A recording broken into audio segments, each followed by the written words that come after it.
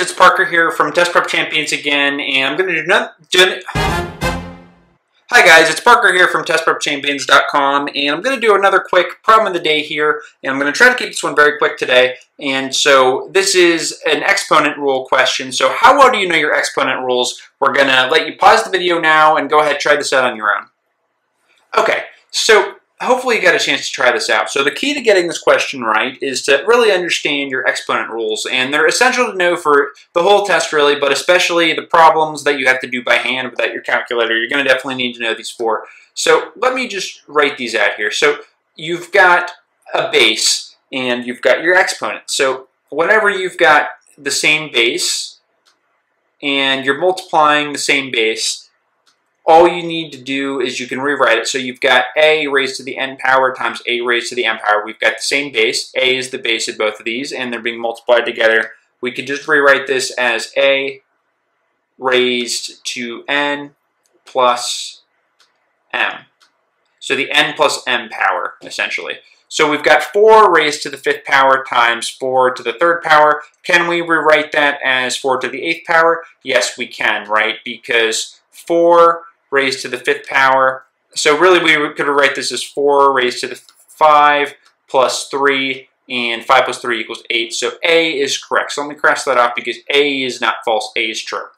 Okay, so the next one, 5 raised to the 10, or raised to the 10th power, however you want to say it, divided by 5 raised to the 6th power equals 5 over 4. So again, we've got to know an exponent rule here.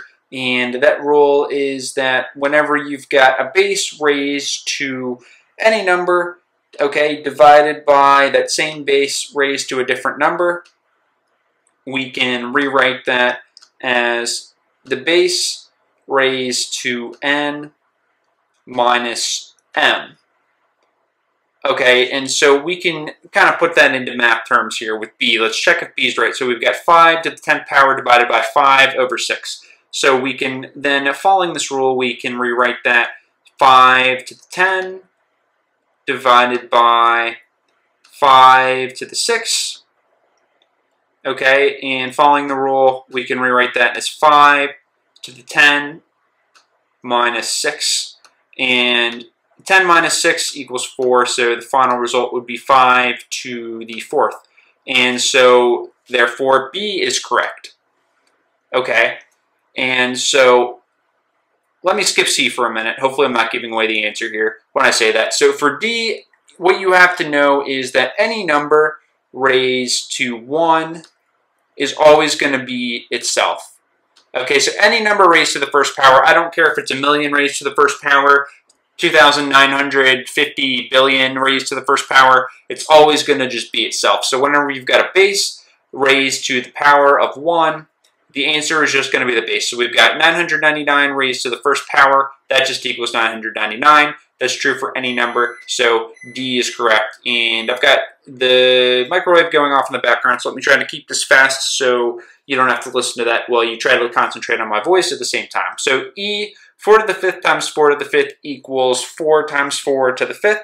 And so here's another rule that you would want to know. The rule is you've got, let's say, A raised to n times b raised to the n, okay? And you can just rewrite this as a times b raised to the nth power. Okay, and so it doesn't matter here. We've got 4 raised to the 5th times 4 raised to the 5th.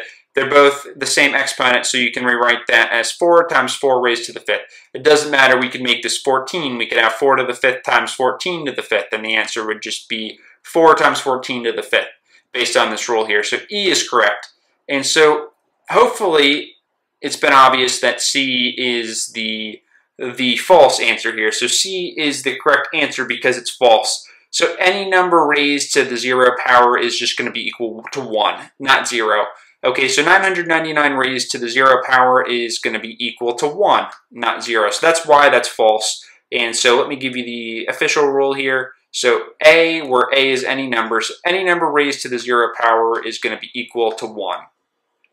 All right, and so if we apply that, let's say 999, we want to raise that to the 0 power. And, well, any number raised to the 0 power is just 1. So that was why that was false. So these exponent rules, you're definitely going to want to know these. So this video covers most of them. There's some other ones, too, that are important. So you'll want to watch out for those. Make sure you know those as well. But these are essential to know. So I've covered a bunch of them here, the main ones here. And so if you know this, you should be in good shape. You'll want to make sure that you practice those other ones as well. And this question came right out of my GED math guide, the GED Champions Guide. Free practice problem sample. You can get 50 free practice problems. Down below, I'll put a link to that. You can check that out. This was number 6 in that booklet. So you can try that out for yourself, and you'll get to see those other exponent rules in that as well. So thanks for watching, guys. Give this video a thumbs up if you liked it. That way I'll know whether this was helpful for you or not.